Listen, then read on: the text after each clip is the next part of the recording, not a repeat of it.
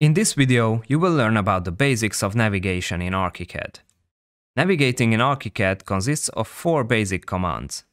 Pan by pressing and holding the middle scroll wheel and dragging the mouse. Zoom, which will zoom in and out scrolling your mouse based on the cursor's position. Fit in window, which can be achieved by double-clicking the middle scroll wheel. Orbit, with which you can rotate in the 3D window. Let's start by opening the ground floor plan in the floor plan folder in the view map and double-click to open the selected view. To pan, press the middle scroll wheel and move the mouse in any direction. To complete the pan operation, let go of the middle scroll wheel. You can zoom in by hovering over the part you want to look closer and rolling the middle scroll wheel into that position. When you're zoomed into the project, you can reach zoom extents by double-clicking your middle scroll wheel or clicking the Fit in Window icon. Let's try all of these in 3D. Open up the 3D view by double-clicking General 3D Perspectives in the navigator's view map.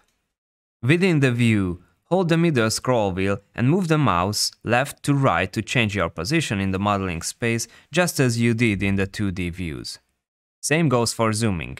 You can easily zoom in and out by scrolling the mouse.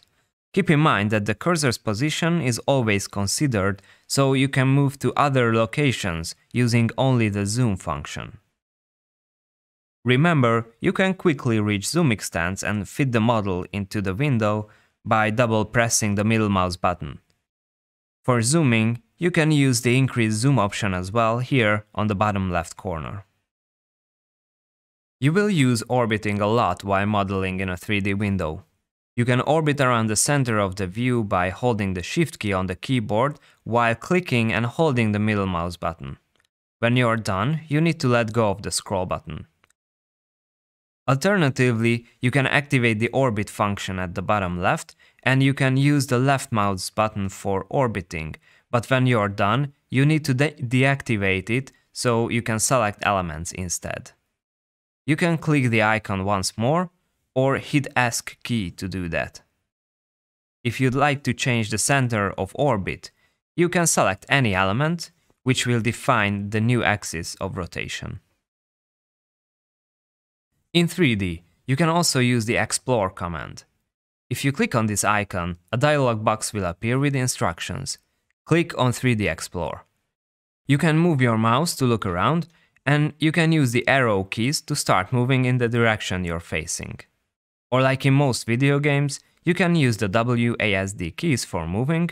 The only difference is that obstacles won't stop your movement in Archicad, so you can easily fly through model elements like walls. Moving straight up and down vertically can be done by using the spacebar to going up or the C key for descending.